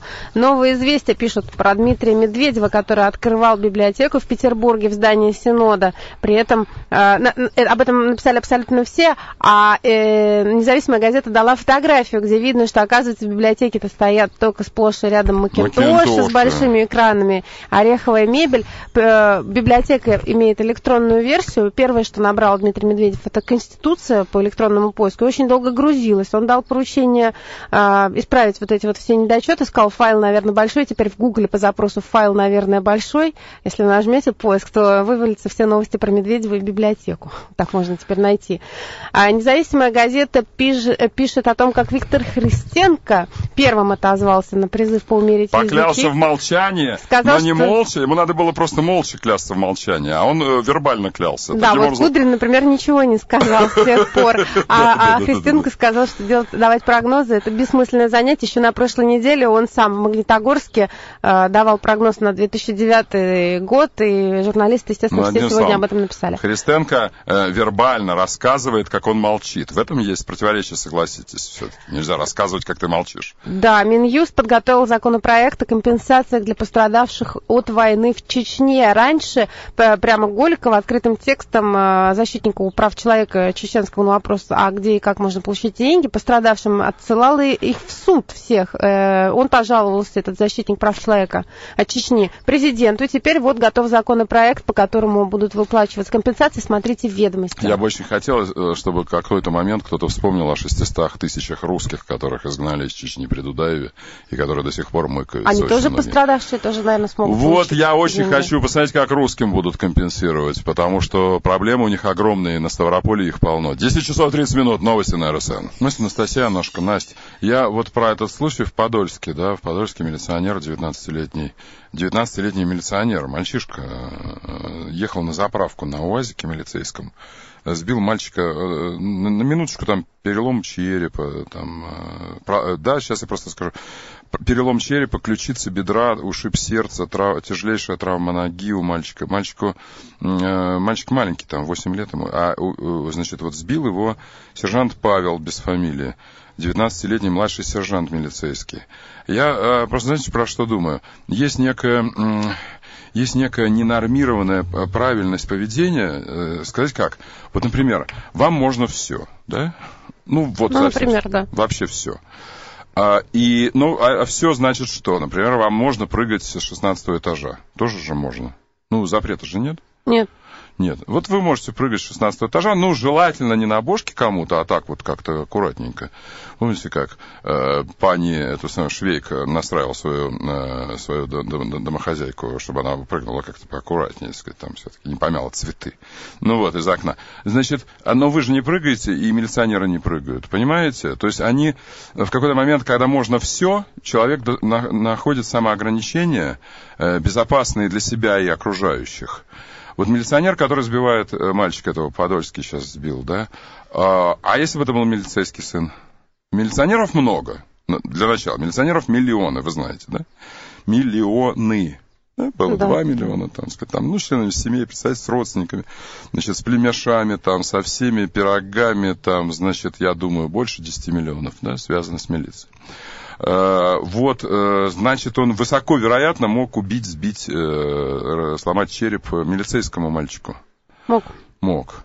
А значит, он должен был, если даже они как бы нас презирают, и, наверное, справедливо, потому что мы не очень совершенные люди, и милиционеры, безусловно, справедливо, обоснованно нас презирают. Подозреваемыми. За что? Мы все подозреваемые, конечно. За что нас, собственно говоря, уважать-то, если разобраться? Ну вот, но, а если это милицейский мальчик из высшей касты, из касты кшатриев, если ему суждено стать полковником милиции, возможно, этому мальчику. То есть милиционеры должны же, даже когда разрешено все, я настаиваю, когда разрешено все, возникают все равно правила, сами возникают правила.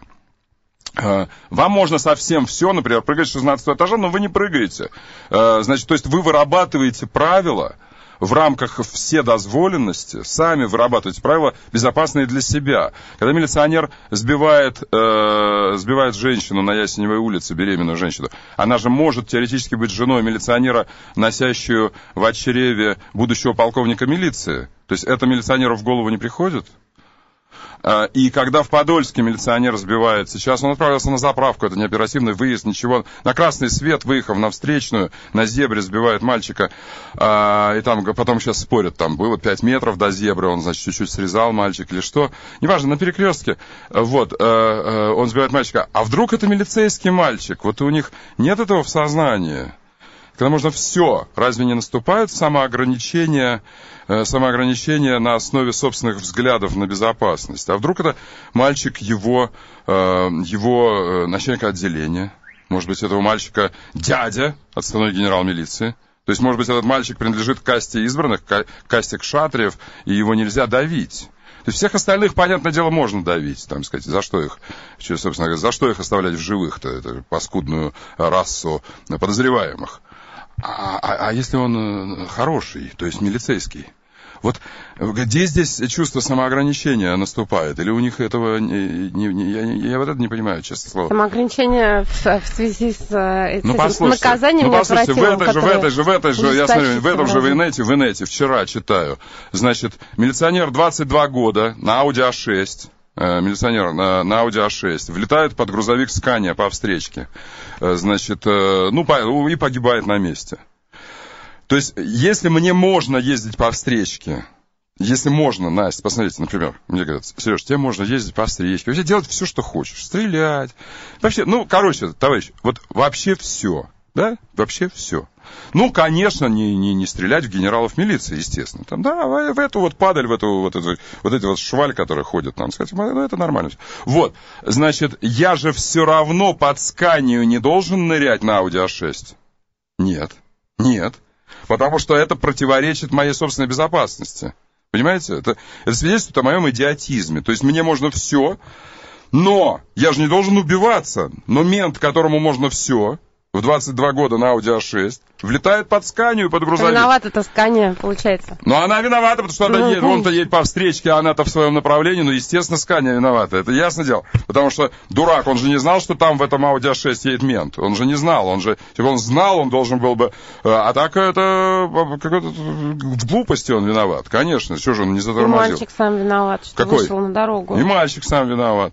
Я сейчас об инстинкте, потому что мне кажется, что если милиционерами не руководит закон, если милиционерами не руководит, то есть они безнаказаны и можно все, то все равно в какой-то момент, товарищи, и я правду вам говорю, должно наступить чувство самосохранения. То есть нельзя нырять на Audi A6 под Сканию, но мент это делает. Нельзя убивать мальчика, нельзя убивать беременную женщину, потому что вдруг она ментовская жена. Ну, кажется, это так естественно. А вдруг она правда ментовская жена? и вдруг в чреве ее будущая ментовская жена или будущий полковник милиции. Понимаете? Нельзя сбивать мальчика с переломом черепа в Подольске, вчера это было, с учетом того, что, возможно, это мальчик ментовской сын. Но почему они не руководствуются вот этими соображениями? Вот почему у них нет здесь тормоза? Почему? Не знаете? Нет, знаете, нет? У меня нет. Я не знаю, я хочу обсудить это с нашими слушателями. Давайте через минуточку вернемся. Просто поймите, еще раз, тезис простой. Если вам можно все, то вы, тем не менее, не выпрыгиваете с 16-го этажа. Правда же? Значит, то есть, когда можно все, вы сами вырабатываете себе механизмы самоограничения. Вы сами. Вам разрешено все. Но вы говорите, да, но это я все равно не буду. Например, мне разрешено пить кипяток, но я не буду пить кипяток. Понятно, да? Или там, разрешено пить серную кислоту, но я не буду пить серную кислоту.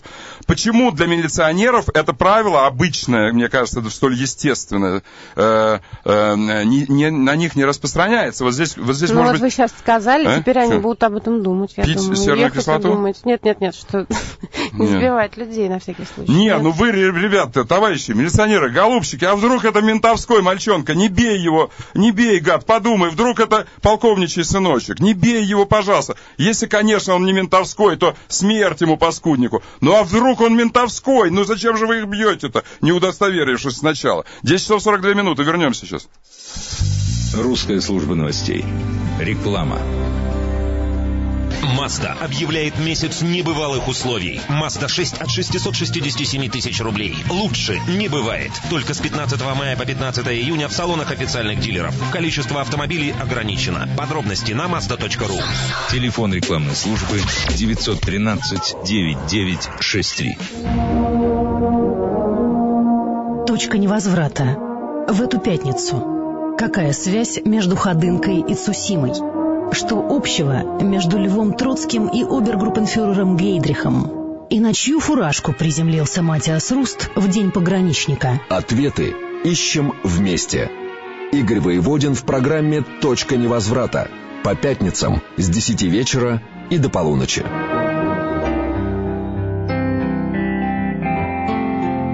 Дружба мужская и женская. Друзья и подруги. Предательство и измены. Как научиться дружить? В эту субботу в программе «Априори». После 7 вечера профессиональный семейный психолог Ирина Обухова. «Априори». В эфире русская служба новостей. Радио РСМ. Подъем. К разговору 788-107-0. Еще раз, я заявляю тезис. Послушайте, тезис очень простой. Когда вам можно все, например, пить соляную кислоту или серную кислоту, вы этого все-таки не делаете. Мой тезис, вот он, вот моя максима.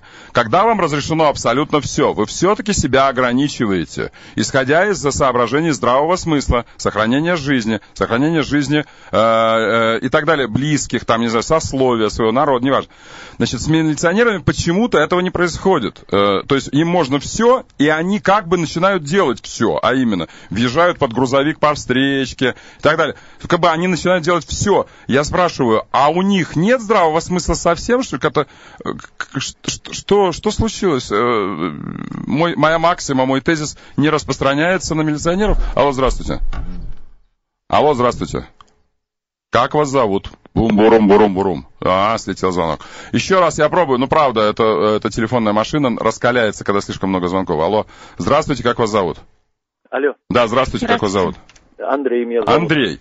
Скажите, пожалуйста, вот этот тезис мой, вы поддерживаете, что даже если вам можно все, вы же все не делаете?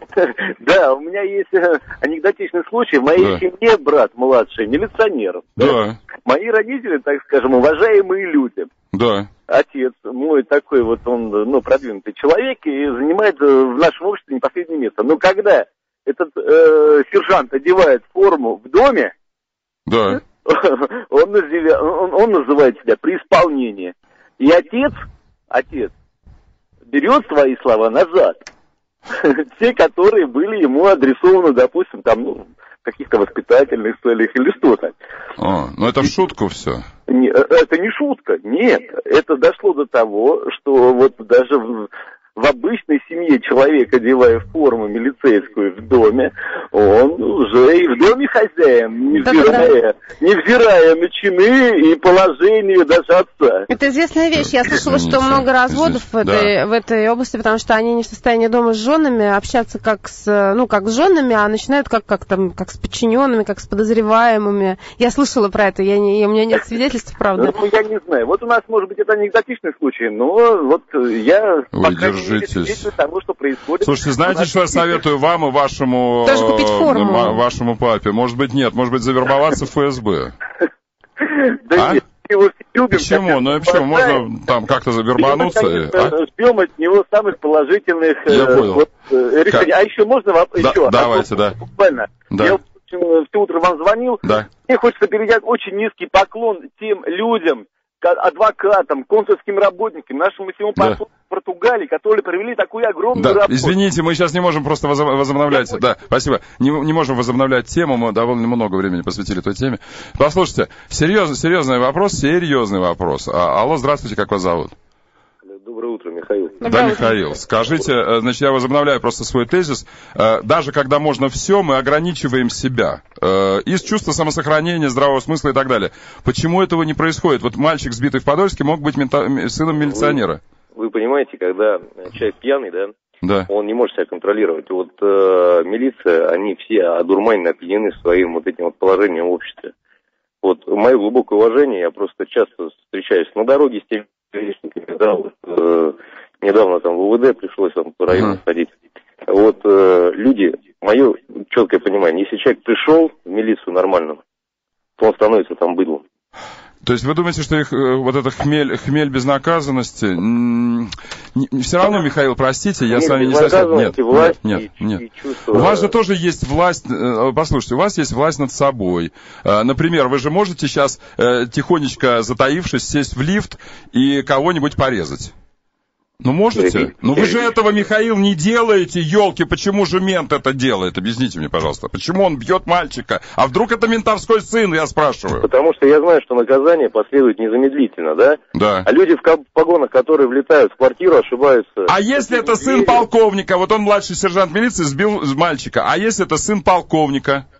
Он об этом думает или... Понимаете, когда он едет, например, на А6 на своей, да, у него погоны, у него удостоверение и все остальное, он об этом не думает. Нет. А когда он сел уже, или еще что-то, да, вот как майор Евсюков, вот сейчас у него там, может быть, всякие разные мысли в голове прокручиваются, понимаете? Это просто дурь и опьянение вот этой вот свободы хмель безнаказанности. Да. Спасибо большое. Михаил полагает, но извините, ответа я не получил, Настя. Я не получил ответа.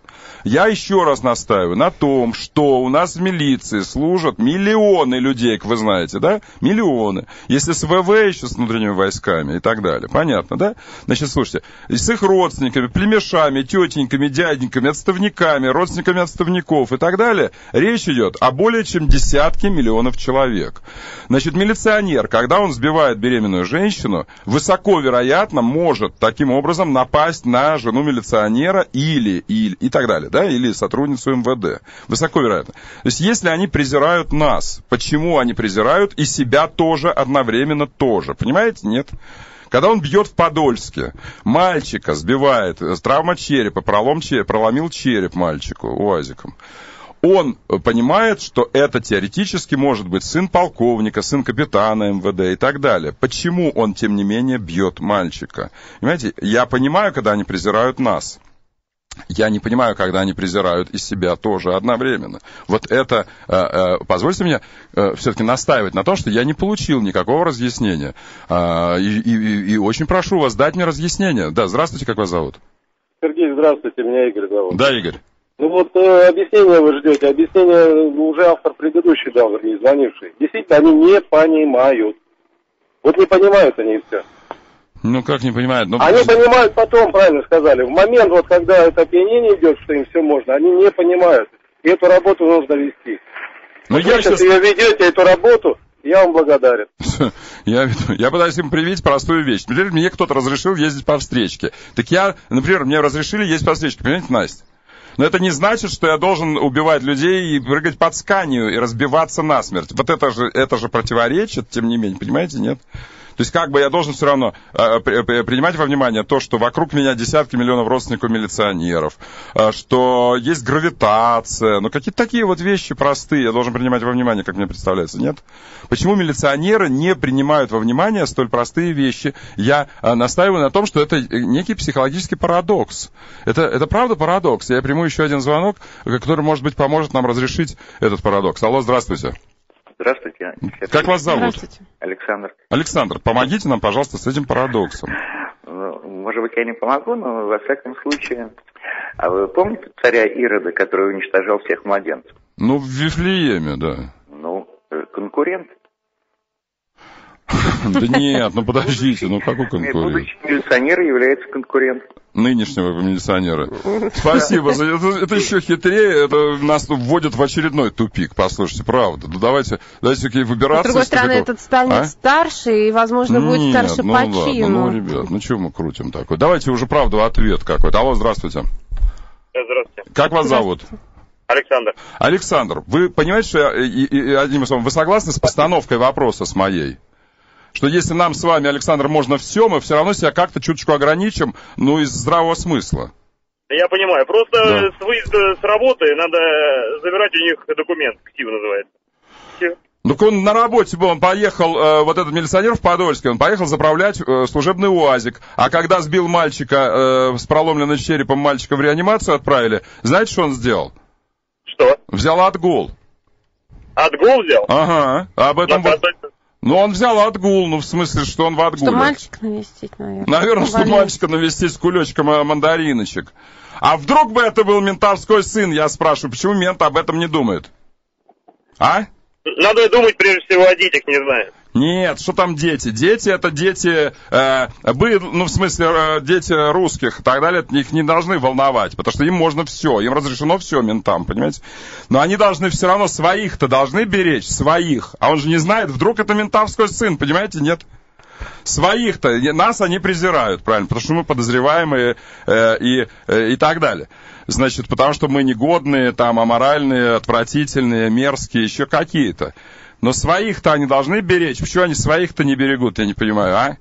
Ну, вы им сейчас подсказали, Сергей, я повторюсь. Я вас очень прошу, послушайте, вот, товарищи офицеры, товарищи сержанты, товарищи сотрудники МВД, убивая нас, всегда подумайте, вдруг мы родственники ментовские какие-то. То есть, убивая нас, возможно, казните себя. Пожалейте нас ради себя, миленькие. Вот дайте такое нижайшее в пол, с поклоном в пол, скажем, ребят, убивая мальчика 8-летнего, вот этого вот в реанимацию отправляя мальчика 8-летнего, убивая беременную женщину, подумайте, вдруг она ментовская, а вдруг мальчик ментовской, а вдруг...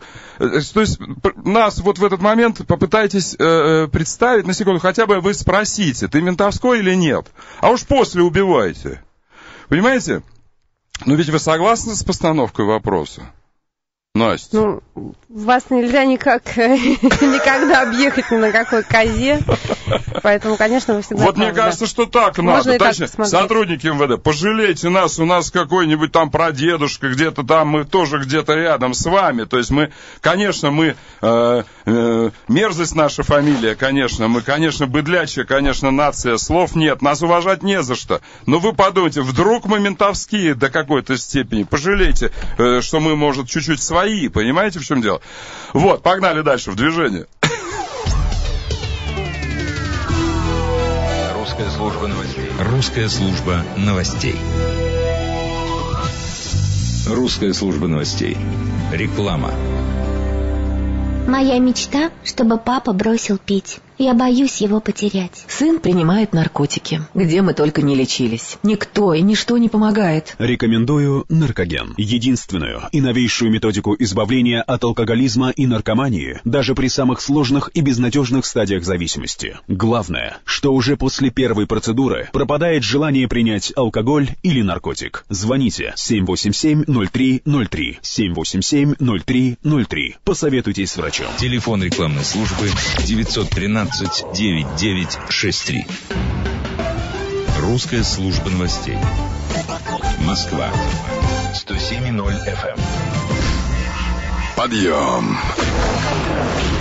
Русская служба новостей. в движении. Спонсор выпуска ЗАО «Интер МТД» представляет экспошоп на Краснопресненской набережной. Первый магазин в Москве в форме кэш энд керри. Качество и ассортимент – залог верности наших клиентов на протяжении 15 лет. Экспошоп кэш энд керри на территории экспоцентра со стороны набережной.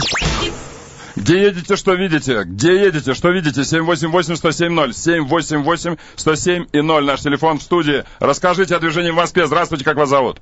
Здравствуйте, Георгий. Вот еду от Варшавки, внешняя сторона Третьего кольца.